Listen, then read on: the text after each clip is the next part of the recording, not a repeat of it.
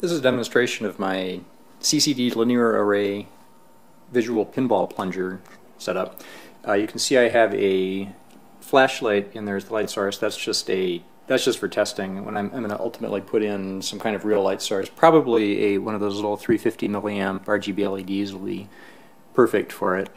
So I have this sensor. It's a TAOS TSL1410R linear CCD array. It has 1280 pixels across this 3-inch range, and then it's just a regular pinball plunger.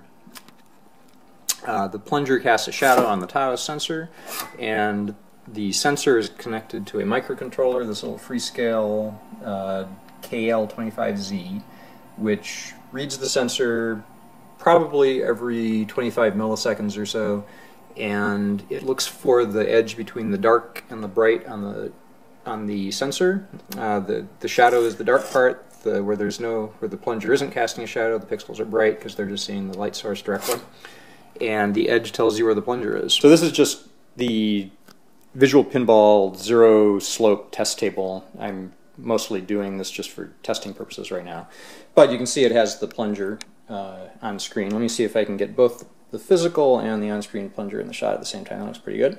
Okay, so as I pull back the plunger, the physical plunger, you can see the on-screen one pulls back. It follows it pretty closely.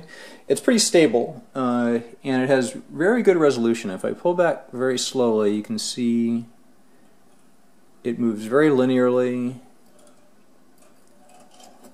keeps up with it, moves, probably is picking up at the physical level on the sensor. I'm reading 160 of the 1280 pixels, basically every 8th pixel, and that so there's probably 30 or so pixels an inch, 40 pixels an inch, something like that.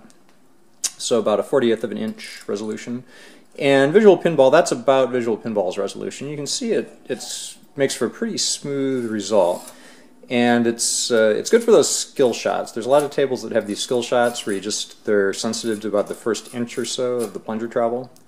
And that's one of the things I didn't like about the other pinball solution, the other plunger solutions I've tried, is that they don't really have that kind of sensitivity and stability over small distances, especially in the first little bit.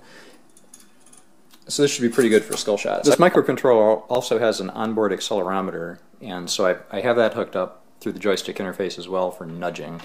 I'm just nudging the table here. You can see this is that zero slope table, remember, so the ball shouldn't be going anywhere on its own, and in fact it is pretty stable. The software that I wrote for the accelerometer has a nice feature, which is that it auto-zeros itself essentially continuously. If it doesn't see any motion for about 5 seconds, I think it assumes that it's at a new zero, and so it picks that up. So it will definitely not drift over time the way some of these are reputed to. And in fact, it is pretty stable. As you can see, it's just kind of sitting there now that the momentum has worn off the ball. I'm not very happy with the physics of this yet. It doesn't feel very realistic to me with the nudging, so I'm going to have to tweak the parameters, but it's encouraging that it's at least starting to work. So that's about it. That's where I am right now. I'll post plans for this once I get everything figured out, and I'll post the software as well. So it should be something that anyone can replicate.